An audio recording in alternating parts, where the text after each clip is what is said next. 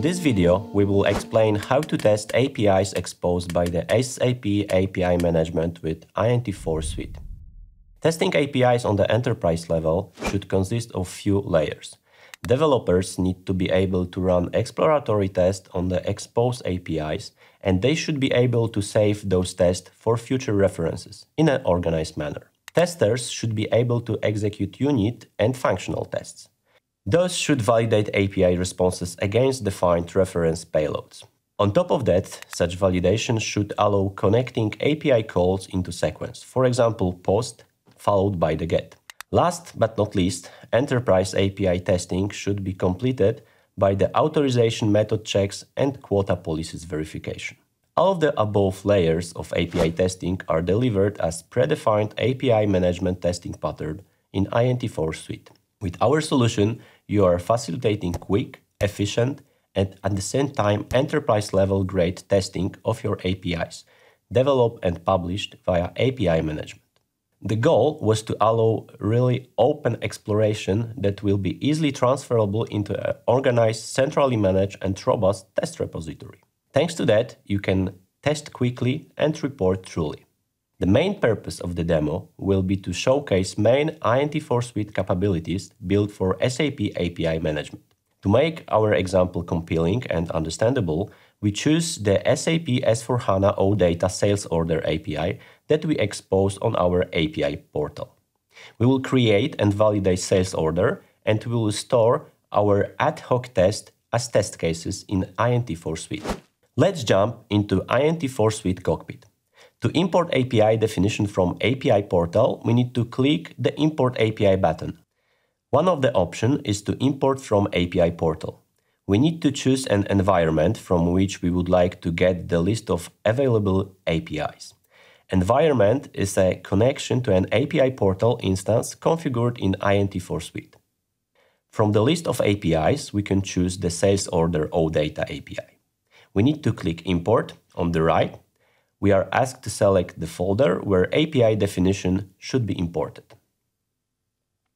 In the tree, we see the imported API with all its resources. We would like to post the sales order, so we need to click on the respective API resource and we will be moved to the API operation screen.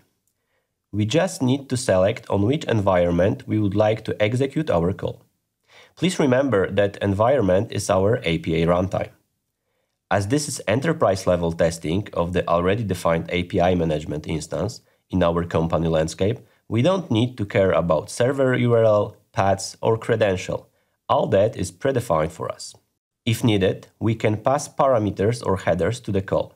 In our case, it will be just the content type, and we can move to the body tab to paste the example body in the editor. Our API call is ready, and we can click on the Send button.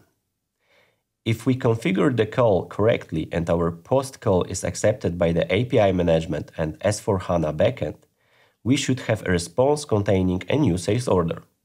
This is exactly what we see, so now, if we are happy with the results, we can save the request and response as a test case in Int4 Suite.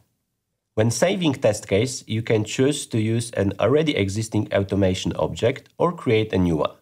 The automation object is storing all the parameters used during HTTP call and is reusable object. We will use the existing one as we ran this type of test multiple times before. New test case is created in the folder under our post call folder. This test case has an automation object assigned. The test case itself contains request we would like to send to the API and response again, which we would like to compare response generated by the API call. Such test case is persistent reference for future use that will allow verification of API behavior against past results. We can run the test case now. We just need to select it and click Execute. What test run is doing is calling API with save request and it's comparing response with save reference response. If those are matching, the test is passed. Of course, we can apply rules on top of it to ignore fields that are always different, like, for example, everything that contains newly created sales order number or current date. Such rules are stored on the automation object level, so they are reusable for all of the test case for the same API endpoint. We called the sales order creation endpoint, and now we would like to use the newly created sales order to test the get endpoint. We can copy the sales order number and use it in the get call. We have here an already predefined set of parameters collected from API definition by Int4 Suite. The recently used environment is also in place, so we could just paste the sales order number and send. Now, the same as with post request, we will save this as a test case. Now, wouldn't it be great if we can run, create and check post and get in the one test? I think it would. Int4 Suite allows such action by providing a parent test case concept. Get request need to receive a newly created sales order number from its post parent. Such relation is defined in the automation object using the variables. We can search for the parent using input help, or we can just pass the number. Now we need to save.